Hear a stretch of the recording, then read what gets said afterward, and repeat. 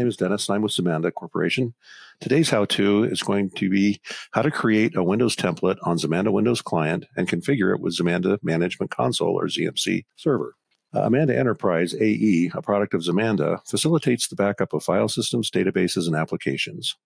To perform a specific backup on Windows, a Zmanda Management Console user needs to create a Windows template on a Zmanda Windows Client, or ZWC, and configure it with the Zmanda Management Console server. Zmanda Windows Client backs up data from Microsoft Windows clients to an Zmanda backup server. It is compatible with common Microsoft operating systems such as Windows 10, 8, and 7, as well as Vista and XP.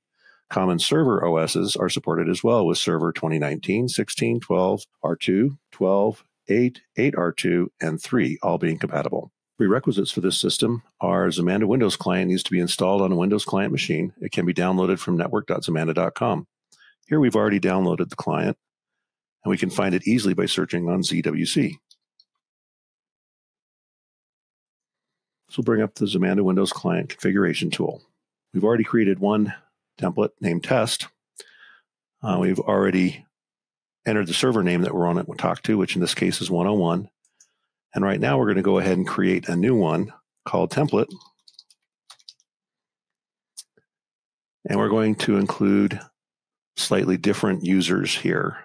Let's look on the system, on the local disk. Let's go ahead and we're going to do downloads this time.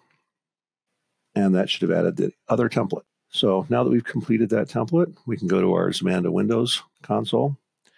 We can go ahead and select our Windows template. We can go ahead and add a Windows template file system.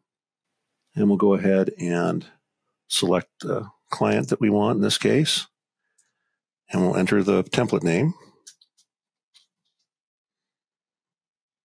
We'll go ahead and add it.